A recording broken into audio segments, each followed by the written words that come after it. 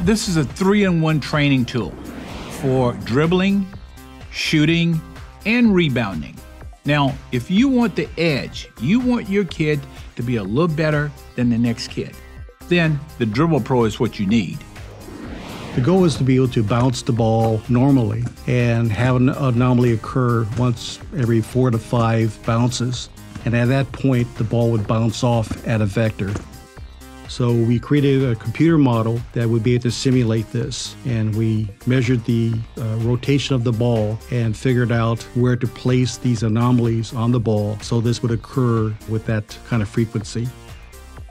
When we did real-life prototyping, we experimented with various nodule shapes and sizes. We went through over 100 different variations of that in order to come up with the ideal nodule. For this to effectively work with the type of precision that we were aiming for, these balls have to be made like the professional basketballs, where they have an internal bladder and the separate skins are applied and they're all vulcanized in place. Let's talk about dribbling. There are 4 nodules that were placed on the ball scientifically.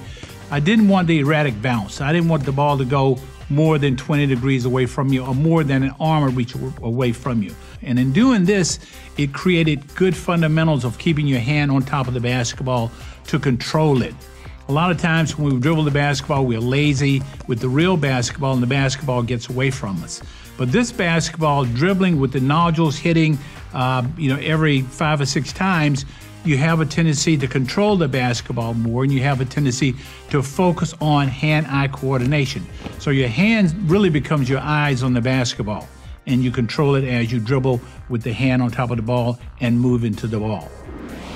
You look at the good shooters who shoot the basketball, they talk about how they release it with hand-eye coordination. The same thing here, you get the feel of the ball. You don't put your hands on any nodules. You get the correct, it teaches you to hold the basketball and shoot the basketball correctly and get the proper spin on it. And it can be used only for rebounding if you want it to. This is what's so nice about this basketball. If it hits one of these nodules, there are 4 on the ball. If it hits one of these nodules, when you shoot, the ball moves. When it hits the backboard and it hits one of these nodules, you're in a position with your hands up and your feet in balance to move to get the ball. So the best rebounders to go get the ball opposed to the ball coming to them. So if it doesn't hit one of these nodules, it comes right back to you.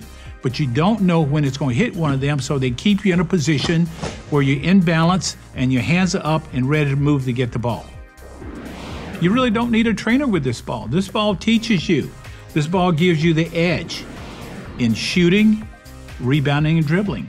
So you don't have to have that coach standing there telling you what to do. This ball would teach you the correct way to do it. It teaches you the fundamentals. It's getting back to the fundamentals again of what young basketball players have lost. We've lost that art of really the fundamentals of the game, shooting, dribbling, and rebounding. And it only takes a few minutes to do it. If you want the edge, I think this ball will give you the edge.